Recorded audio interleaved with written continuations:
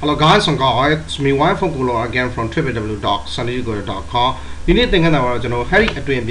window to South window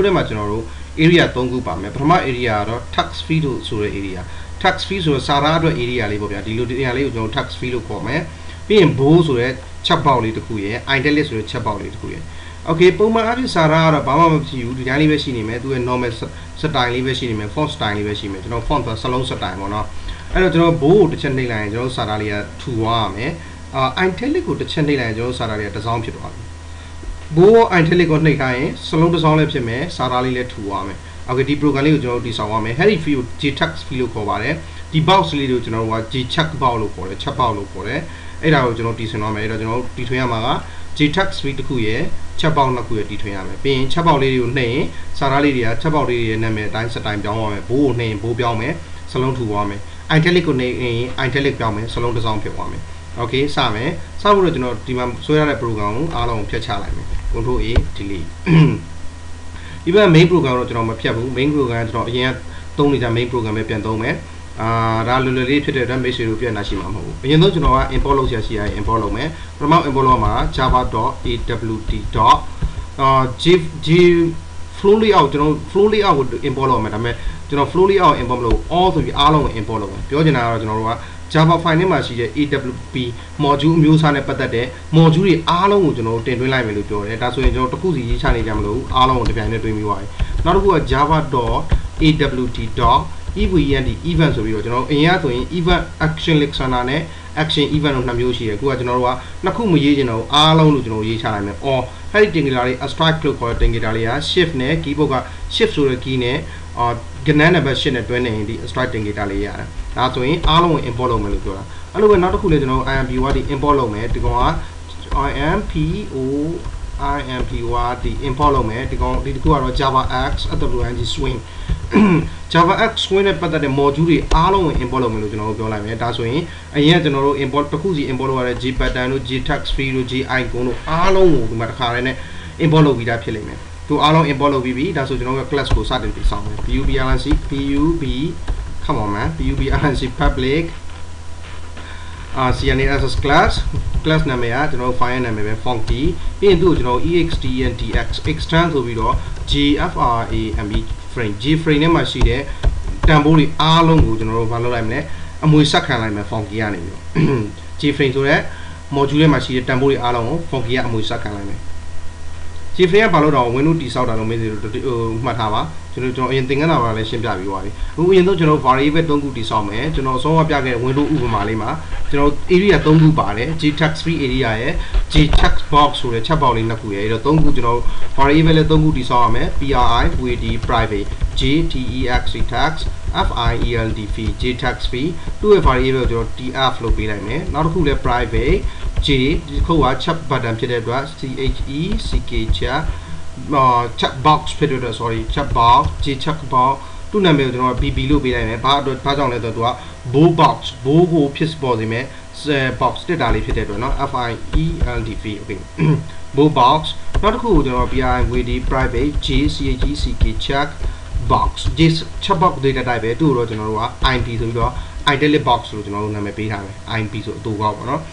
G tax fees were to integer data title, double data title, string data title, who are G tax fee data title, Bajon Tonuya, general G tax fees or a module in Bolotare, Java dot swing dot G tax fees or in Bolotare. Dajamolo G tax fee, G tax fee better the class day alomba. This out a class day, don't do the class day, she be that penny, so you know any class day data in a cotonuya. Dajamlo G tax fees or data title, G chat box or data title done. Outcome to cool G chat box or data title, Pajone, G chat box or G tax fee or in Polo and module in a pare, do ya class day function the pare to John a class day cotton hare, Dajamlo class day data type cotton yard. How we know? Go by this other class day, data type of cotton yard, okay, to look away. Now go by PUB, LIC public, Imagine construct some construct you think about it, think BB, construct data value, object is out and a savvy located. Construct name be a class in name, IBM is the whole detail down, construct our funky loop. ပြီးရင်ပထမဆုံးကျွန်တော်စလုပ်မှာတော့ Windows ရဲ့ခေါင်းစဉ်ကိုစပြီးတက်မှတ်မယ် SUP ရ Super Windows ခေါင်းစဉ်က32 COD ရ code လို့ကျွန်တော်ပေးလိုက်မယ်မိတ်ဆွေတို့ကြိုက်တာပေးလို့ရတယ်နောက်တစ်ဆင့်မှာတော့ကျွန်တော်တို့တိစောက်ထားတဲ့ Windows လေးရဲ့တွင်ပြင်လက္ခဏာကိုကျွန်တော်တို့ဖန်တီးမယ်ဒီလိုဖန်တီးဖို့တော့ကျွန်တော်တို့တိတက်ဖန်တီးရတာရှိတယ်အခုတော့ကျွန်တော်တိတက်ဖန်တီးအချိန်ကြာမှာဖြစ်တဲ့အတွက်နောက်သင်ခန်းစာတွေမှာကျွန်တော်သင်ပေးပါမယ်ဒီသင်ခန်းစာမှာတော့ default window လို့ခေါ်တဲ့မူတည် window ပုံစံတစ်ခုကိုကျွန်တော်တို့သုံးမယ်ဒီအတွက် LAY OUD layout ဆိုပြီးတော့ window ရဲ့ layout ကို new FLOW flow LAY OUD layout ဆိုပြီးတော့ဒါ default window လေးကိုကျွန်တော်တို့သုံးထားမယ်နောက်ပိုင်းကျရင် window တည်ဆောက်လေးကိုကျွန်တော်တင်ပြပေးမယ်အခုတော့ကျွန်တော်တို့အတွက်စောနေသေးတယ်လေ့လာကြရအများကြီးကျန်သေးတယ် okay ခု window နဲ့တိစောက်ပြီးသွားပြီ variable လည်းရှိနေပြီဖြစ်တဲ့အတွက်ပထမဆုံး variable ဖြစ်တဲ့ gtext feed data type tf ဆိုတဲ့ variable ကိုကျွန်တော်တန်ဖိုးတော့တက်မှတ်မယ် tf dot tf sorry is equal to new jtext text field feed new jtext feed ဆိုပြီးတော့ jtext feed လေးတစ်ခု text area လေးတစ်ခုဖန်တီးမယ်ကျွန်တော်အဆုံးက window မှာပြခဲ့တဲ့အဖြူအောင်အကွက်နေရာစာသားထည့်တဲ့အဖြူအောင်အကွက်လေးပေါ့ဗျာဒါကိုဖန်တီးမယ်အဲ့ဒီမှာပါမယ်စာသားကိုလည်းကျွန်တော်ကြွေလို့ရတယ်ကျွန်တော်တို့အခုရေးချင်တာရေးချလိုက်မယ် there is a need comma there is a way okay ပြီးရင်ကျွန်တော်နောက်တစ် parameter တစ်ခုထည့်တယ်မယ် comma လေးထည့်ပြီးတော့20လို့ထည့်လိုက်မယ်20ကတော့ column တွေကိုပြောတာပါ column 20ပါမယ်လို့ကျွန်တော်ပြောတာအဲ့ချိန်မှဓမ္မတွေတော့သိမှာပါ column မသိရင်လည်းကျွန်တော်မှတ်ထားမှာအရွယ်အစားကိုပြောရလို့ပဲသဘောပေါက်ထားလိုက်ပါနောက်တစ်ဆင့်မှာတော့ကျွန်တော် atf.set FORD font ဆိုပြီးတော့ကျွန်တော်စာလုံးကိုမူဒီမှာရှိမဲ့စလုံးရဲ့အဆုံးကကျွန်တော်အခုရေးလိုက်တဲ့ there's any days way ဆိုတဲ့စလုံးရဲ့စတိုင်လေးကို font style လေးကိုကျွန်တော်တော့ပြရေးမယ် font style ဆိုတာကျွန်တော်အရင်တော့သင်ခဲ့တော့အရင်တော့ window လေးမှာကျွန်တော်ဖော်ပြတော့စာသားလေးရဲ့စတိုင်ပေါ့ဗျာနော်ဘာဘိုးမှလည်းမပေါ့ item လေးမှလည်းမပေါ့အဲ့ဒါလေးကိုကျွန်တော်တွားပြင်မယ် font style ပြင်တဲ့အခါမှာကျွန်တော်သုံးရမှာ new FORD font ဆိုရင် new font မှတ်တက်ကိုသုံးရမယ်အဲ့မှတ်တက်ထဲမှာပထမ parameter မှာ font ရဲ့မျိုးစိတ်အမျိုးအစားပေါ့ဘယ်လိုမျိုးစိတ်ကိုအသုံးပြုမှာလဲဆိုတာပါတယ်ဒုတိယ parameter မှာကအဲ့ဒီ font ကို okay plain လုံးမှာလား bold လုံးမှာလားပါမယ်တတိယ parameter မှာက font ရဲ့အရွယ်အစား block pixel ထားမှာလဲဆိုတာပါမယ်အခုကျွန်တော်ပထမ parameter ဖြစ်တဲ့ font ရဲ့စကားလုံးမျိုးစိတ်ကိုကျွန်တော်တို့ပြောမယ်စကားလုံးမျိုးစိတ်ကိုပြောဖို့တော့ကျွန်တော်ဥပမာတစ်ခုယူထားတယ် online ကနေပြီးတော့စကားလုံးမျိုးစိတ်မှာကျွန်တော်အဓိက2မျိုးရှိတယ်တချို့က3မျိုးလို့ပြောတယ် monaco နဲ့အခုကျွန်တော် monaco မသုံးဘူး2မျိုးပဲကျွန်တော်သုံးတယ်ဒီ2မျိုးတွေက series နဲ့ sum series series ဆိုတာက series ဆိုတာကကျွန်တော်တို့ sum series ဆိုတာdown ပြက်လေးတွေဒီစလုံးကိုကြည့်လိုက် down ပြက်ဒီ series ကကြတော့ down လေးတွေကွေးနေတယ်ပေါ့ဗျာနော် down လေးတွေကွေးပြီးတော့လှလှလေးဖြစ်နေတယ်ပေါ့ဗျာနော်ဒီကောင်ကတော့ sum series ကကြတော့အပြက် down ပြက်နေအဲ series နဲ့ sum series ကွာဟာချက်ကအဲ့ဒီအနီအောင်စာတာအလုံးလေးကိုကြည့်လိုက်အဲ့အနီအောင်လေးကကွေးနေတာက series ဖြစ်တယ်မကွေးဘဲနဲ့ down ပြက်နေရင် sum series ဖြစ်တယ်ကျွန်တော်တို့ကအခုအဲ့ဒီပုံစံfont ကိုအသုံးပြုပါမယ်အဲ့ဒီကျွန်တော်အခုထောက်ပြနေတဲ့ကောင် series မျိုးစား font ကိုအသုံးပြုပါမယ်အဲ့ဒီတော့ကျွန်တော်တို့အသုံးပြုမဲ့ဒါ font မျိုးစိတ်နှစ်ခုเนาะအဓိကသုံးတဲ့ font မျိုးစိတ်နှစ်ခု sum series မျိုးစိတ်နဲ့ series မျိုးစိတ်ဆိုပြီးရှိတယ်ကျွန်တော်က series မျိုးစိတ်ကိုအသုံးပြုပါမယ်ဒါကြောင့်မလို့ဒီမှာလာပြီးတော့ series လို့ရေးလိုက်မယ် SERIF series ဒါကပထမ parameter ဒုတိယ parameter မှာကျွန်တော်တို့ဟိုဟဲ့ဒီ text box ထဲမှာပေါ်နေမဲ့စလုံးလေး there's a need there's a way ဆိုတဲ့စလုံးလေးကိုဘယ်လိုပုံစံထားခြင်းလဲ bold လား italic လားကျွန်တော်တို့ bold လည်းမထားခြင်းဘူး italic မထားခြင်းဘူး plain ပဲထားခြင်းတယ် plain ဆိုတာဘာမှစတိုင်မပြုတ်ပြင်တာပေါ့ဗျာရိုးရိုးပဲစလုံးပဲထားခြင်းတယ်ဒီအတွက်ကျွန်တော်ရေးရမှာက font font dot plain plain font dot plain လို့ရေးချလိုက်ဒါဆိုရင်ကျွန်တော်တို့စာသားကဘိုးလည်းမဖြစ်နေဘူး italic လည်းမဖြစ်ဘူးဘာ color မှလည်းမပါဘူးပြီးရင်တတိယ parameter မှာကျွန်တော်တို့က font ရဲ့အရွယ်အစားကို14 pixel လို့ပေးလိုက်မယ် pixel ထည့်ရမလို့ဘူး14လို့ရေးရင်ဒါ14 pixel လို့ရနိုင်မယ် okay နောက်တစ်ဆင့်မှာတော့ကျွန်တော်တို့က tf ဆိုတဲ့စာသားလေးကို window ပေါ်တွက်တင်ရမှာ tf ဆိုတဲ့ variable လေးကို sorry addr tf ဆိုတဲ့ variable window ပေါ်တွက်တင်မယ်လွယ်လွယ်လေးတော့ကျွန်တော်အခုလုပ်ခဲ့တာက text field တစ်ခုကိုတိစောက်တယ်သူ့မှာအရင်ကထပ်ပို့ပြီးထူးခြားလာတာ parameter နှစ်ခုပါလာတယ်ပထမ parameter အဲ့ဒီ field ဆိုတဲ့နေရာလေးမှာပေါ်မယ် text field ဆိုတဲ့နေရာလေးမှာပေါ်မယ်စာသားဒုတိယ parameter အဲ့ text field ရဲ့အရွယ်အစားကျွန်တော်က20လို့ column 20လို့ပေးလိုက်တယ်ပြီးရင်ကျွန်တော် tf sub font ဆိုပြီးတော့ sub font ဆိုတဲ့ method ကိုသုံးပြီးတော့ကျွန်တော် tf ဆိုတဲ့ variable tf ဆိုတဲ့ variable ကပါလဲကျွန်တော်အဆုံးစာသားတိစောက်ထားတဲ့ variable ပေါ့ဗျာအပေါ်မှာစာသားတိစောက်တဲ့ variable အဲ့ဒီစာသားတိစောက်ထားတဲ့စာသားတွေကို sub font ဆိုပြီးတော့ method ကိုခေါ်ပြီးတော့စလုံးရဲ့အနေထားကိုကျွန်တော်တို့ပြုပြင်မယ်အဲ့ဒီအတွက်ကျွန်တော်က new font ဆိုပြီး font method ကိုထပ်ခေါ်သုံးတယ်ပြီးရင် parameter 3ခုထည့်ပေးတယ်ပထမတစ်ခုက font မျိုးစိတ်ဒုတိယတစ်ခုက font ရဲ့ style ပေါ့ဗျာနော် style plain လား bold လား italic လား yellow color လားဒါပေမဲ့အဲ့လိုမျိုး font style ပေါ့နော်နောက်တစ်ဆင့်မှာတော့ကျွန်တော်တို့က font ရဲ့ pixel ဆိုတာကfont ရဲ့အရွယ်အစားအကြီးလားအသေးလားစသဖြင့်အားလုံးကိုfont ရဲ့ pixel လို့ခေါ်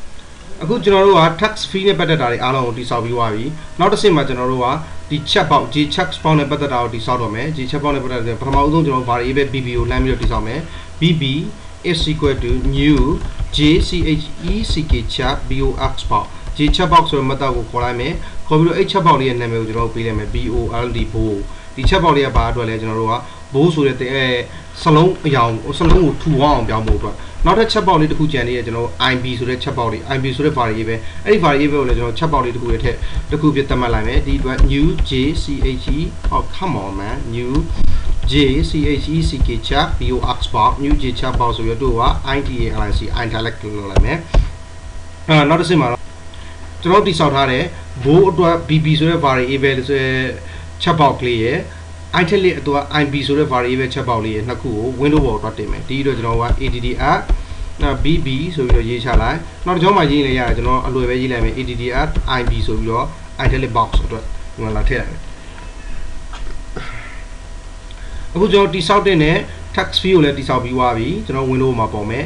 ပြီးတော့ window ပေါ်ပေါ်လည်းတင်ပြီးသွားပြီအဲ့လိုပဲ bold အတွက် bb ဆိုတဲ့ chat box လေးကိုလည်းတိစောက်ပြီးသွားပြီ italic အတွက် ib ဆိုတဲ့ chat box လေးကိုတိစောက်ပြီးသွားပြီ chat box နှစ်ခုလုံးကိုလည်း window ပေါ်တင်ပြီးသွားပြီအားလုံးအဆင်သင့်ဖြစ်နေပြီကျွန်တော်အခုနောက်တစ်ဆင့်လောက်ရမှာတော့ class တစ်ခုတိစောက်မယ် class တစ်ခုတိစောက်မယ်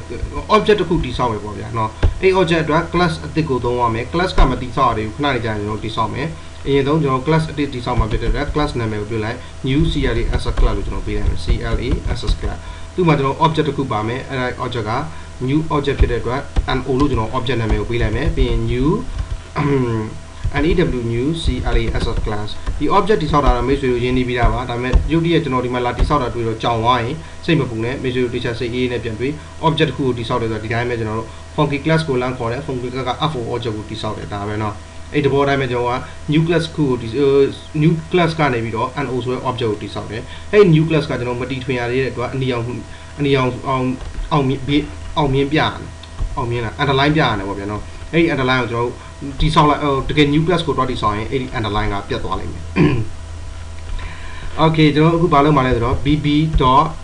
ဆိုတဲ့ box လေးမှာကျွန်တော်တို့ italic ဆန္ဒထည့်မယ် italic ဆန္ဒတော့ bb ကိုကျွန်တော်တို့က action မဟုတ်ဘူး item လေးတွေဖြစ်တဲ့အတွက်ကြောင့် chat box item လေးတွေဖြစ်တဲ့အတွက်ကြောင့် item listener ထည့်မယ်အဲ့ဒီ item listener ကကျွန်တော် bb ဆိုတဲ့ chat box လေးရဲ့4000ကွက်လေးတွေမှာပရိသတ်ကတစ်ခုခုလှုပ်လိုက်တာနဲ့သွားပြီးတော့တင်းပေးဖို့ပြင်မယ်ဘယ်သူကိုလဲ item event ကိုအခုကျွန်တော်က item listener ကိုအရင်ထည့်မယ် item event ကိုနောက်မှကျွန်တော်ရေးမယ်ကျွန်တော်တခြားရှင်းပြမယ်အရင်ဆုံးထည့်ဖို့အတွက် addr item item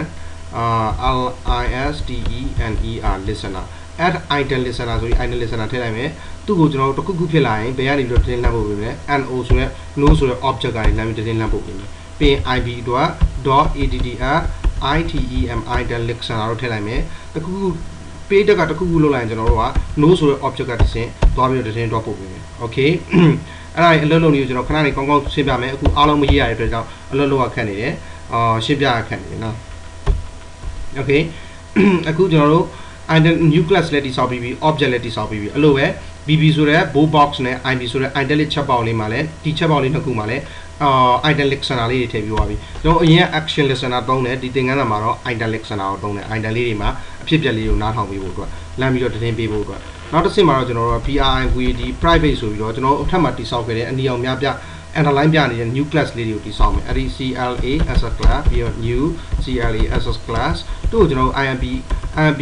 implements implement လုပ်မယ်ဘယ်ကနေပြီးတော့လဲ item listener item listener ကနေပြီးတော့ implement လုပ်လိုက်တယ်ဒီလို implement လုပ်တယ်ဆိုတာကျွန်တော်တို့အဲ့ဒီ item listener ပိုင်ဆိုင်ထားတဲ့တန်ဖိုးတွေအားလုံးကိုလှမ်းယူမယ်လို့ကျွန်တော်တို့အမွေဆက်ခံမယ်လို့ပြောတာလှမ်းယူပြီးွားရင်ဘာလုပ်ရမလဲရိုးရိုးလှမ်းယူလို့မရဘူးကျွန်တော် override လုပ်ပေးရမယ် override ဆိုတော့ကျွန်တော်တို့ကဒီမူရင်းတန်ဖိုးတွေကိုကျွန်တော်ပြန်ပြောင်းပြီးရေးပေးရမယ်ပေါ့နော် okay implement လုပ်တယ်ဆိုတာအဲ့ဒါပဲ item listener က implement လုပ်တယ်ဆိုတာက item listener ရဲ့တန်ဖိုးတွေအားလုံးကို new class ကမွေးစားလိုက်မယ်အမွေဆက်ခံလိုက်မယ် sorry အမွေဆက်ခံလိုက်မယ်အဲ့ဒီရလာတဲ့တန်ဖိုးတွေကိုကျွန်တော်မူရင်းအတိုင်းမထားဘဲနဲ့ override လုပ်ရမယ် override လုပ်တယ်ဆိုတာပြန်ပြောင်းရေးရမယ်ပေါ့အခုကျွန်တော်တို့ pub align အရင်ဆုံးဘာမှမလုပ်ခင်method တစ်ခုတည်ဆောက်ရမယ်နော် public public ဒီ method က public method void public method void ဒါပေမဲ့ကျွန်တော်အစောကပြောလို့ item listener ကနေအမွေဆက်ခံတဲ့အခါမှာ new class က item listener မှာရှိတဲ့တန်ဖိုးတွေအားလုံးရမယ်ဒါပေမဲ့ဒီတိုင်းသုံးလို့မရဘူးအားလုံး override လုပ်လို့ရမယ် override လုပ်တယ်ဆိုတာပြန်ပြောင်းရေးရမှာပေါ့အဲ့လိုပြောင်းရေးလို့ရနိုင်တဲ့ item listener ကိုတိုက်ရိုက်ပြောင်းလဲလို့ရနိုင်တဲ့ method တစ်ခုပဲရှိတယ်အဲ့ဒါကတော့ IDM item state state change chain တော့ item chain ဆိုတဲ့ method တစ်ခုပဲရှိတယ်ပြီးရင်ကျွန်တော်တို့ဒီထဲမှာတော့ IDM item event event item event ဆိုပြီးတော့ variable တစ်ခု event ကိုတိစောက်ပေးလိုက် okay ဟာအလုံးလို့အဆင်ပြေတယ်အခုကျွန်တော်နောက်တစ်ဆင့်မှာတော့လာပြီးတော့ variable တစ်ခုတိစောက်ပေးမယ်အဲ့ဒီ variable ကိုကျွန်တော်တို့ font data type လို့ကျွန်တော်တတ်မှတ်မယ် font data type နာမည်ကိုလည်းကျွန်တော် F1 font ဆိုပြီးစလုံးအသေးနဲ့ပေးလိုက်မယ်သူ့ရဲ့တန်ဖိုးကိုကျွန်တော်က blank ပေးလို့ရတယ်အခု blank မပေးဘဲနဲ့ nu အလားနားလို့ပေးလိုက်မယ်နားနဲ့ blank ရဲ့ကွာဟာချက်ကတော့ကျွန်တော်အမြန်လေးပဲပြောရမယ်နောက်ပိုင်းကျရင်ကျွန်တော်တစ်ချက်ပြန်ရှင်းပြမယ်နားနဲ့ blank ရဲ့ကွာက blank ကလုံးဝမရှိဘူး memory ထဲမှာလည်းဘာမှမတတ်မှတ်ထားအောင်နားကကြတော့ memory မှာတတ်မှတ်ထားရတယ်တန်ဖိုးမထည့်ရသေးဘူးနောက်မှလာထည့်မယ်ဗျာနော်အခုကျွန်တော်တို့ if statement တစ်ခုတည်ဆောက်မယ် if အကယ်၍များ bb.is selected okay ဒါလေးကိုကျွန်တော်တခြားလေးရှင်းပြမယ် bb ဆိုတာကျွန်တော်တို့အပေါ်မှာတည်ဆောက်ခဲ့တဲ့ bb ဆိုတဲ့ variable ပဲသူကပါတယ်လေချက်ပေါက်လေးဘိုးဆိုတဲ့ချက်ပေါက်လေးကိုကိုစားပြုတယ်သူ့ကိုကျွန်တော်တို့ကအဲ့ဒီဘိုးဆိုတဲ့ချက်ပေါက်လေးကို is selected select မှတ်ခဲ့မယ်ဆိုရင်ကျွန်တော်တို့ဖြည့်ထုတ်select မှတ်ခဲ့မယ်ဆိုရင်ပြီးတော့ n ဆိုတာဒါပြီးတော့နှင့်ဆိုတဲ့ကိုစားပါဗျာနော်operator လေးနဲ့ပြီးတော့ ib ဆိုတဲ့ italic box လေးကိုတော့is selected ဆိုပြီးတော့ italic ဆိုတဲ့ပေါက်လေးကို select မှတ်ခဲ့မယ်ဆိုရင်ပြောချင်တာကကျွန်တော်ဟိုအမှတ်ချက်လေးတွေချစ်မယ်ဆိုရင်ပေါ့နော်ဘိုး box နဲ့ italic box လေးကိုနှစ်ခုတို့ကိုအမှတ်ချက်လေးတွေပြည့်တက်ကချစ်ခဲ့မယ်ဆိုရင်ဒါဆိုရင်ကျွန်တော်တို့ကဟဲ့ဒီအပေါ်မှာတိဆောက်ခဲ့တဲ့ fox ဆိုတဲ့ variable လေးမှာအရင်ကတန်ဖိုးဘာမှမထည့်ထားဘူးအခုတန်ဖိုးတော့ထည့်ရမယ်အဲဒါဆိုရင်အဲ့ဒီ fox ဆိုတဲ့ variable is equal to 2ကိုတန်ဖိုးအတစ်ထပ်မှတ်ပေးမယ် new form ဆိုတဲ့ format ကိုခေါ်ပြီးတော့ serif series အမျိုးအစား form မျိုးစိတ်ထည့်မယ်ပြီးရင် font အစားကကျွန်တော်တို့ကဘာရှိမှလဲ font ကဒီမှာကျွန်တော်တို့တိဆောက်ခဲ့တဲ့ font က plain အနေနဲ့ရှိမှာဘာမှမရှိတဲ့ font အခုကျွန်တော်တို့ကဒီမှာလာပြီးတော့ပြည့်တက်ကဘိုးနဲ့ italic ကိုတွားပြီး select မှတ်လိုက်တဲ့အခါကျရင်ချစ်လိုက်အမှတ်ချက်လေးချစ်လိုက်ရင်ကျွန်တော်ကစလုံးကို bond ဘိုးစလုံးကိုဘိုးလို့ပြောင်းပေးမယ်ပြီးရင်font font dot ကျွန်တော်တို့ကဒီတစ်ခုကိုကျတော့ italic ကိုပြောင်းပေးမယ် okay font ကိုဘိုးပြောင်းပေးမယ် font ကို italic ပြောင်းပေးမယ်ပြီးသွားရင်နောက်တစ်ဆင့်မှာတော့ကျွန်တော်တို့ကနောက်ဆုံး font ရဲ့တတိယ parameter ဖြစ်တဲ့font အရွယ်အစားကို14 pixel လို့ကျွန်တော်တို့သွားပေးရတယ်ဒါပြီးရင်ပြီးသွားပြီနောက်တစ်ဆင့်ကျွန်တော်သွားလို့ရပြီ okay ကျွန်တော်ဘာမှမသွားခင်ဆက်ပြောမယ်အကယ်၍ပြည့်တက်က bb ဆိုတဲ့ bow box နဲ့ ib ဆိုတဲ့ italic box ချက်ပေါက်လေးနှစ်ခုကို select လုပ်ခဲ့မယ်ဆိုရင်ဒီ select လုပ်ခဲ့မယ်ဆိုရင်ကျွန်တော်လှမ်းခေါ်တာက is selected ဆိုပြီးတော့ s ကိုအကြီးနဲ့ is selected ဆိုတဲ့မှတ်တမ်းနဲ့လှမ်းခေါ်တယ် okay ဒါချက်ပေါက်အောက်မှာcheck လုပ်ခဲ့မယ်ဆိုရင်ပေါ့ဒီချက်လုပ်လားမလုပ်လားဘယ်ကနေတည်ရမလဲဒီ event ကနေတည်ရမှာเนาะဒီ event ကိုဘယ်ကနေတန်ဖိုးကပေးမှာလဲအပေါ်မှာကျွန်တော်တို့ဒီမှာ item listener no ဆိုတဲ့ object က bb လေးကိုလာနေခဲ့ရင် no ဆိုတဲ့ object ကလာပြီးတော့တန်ဖိုး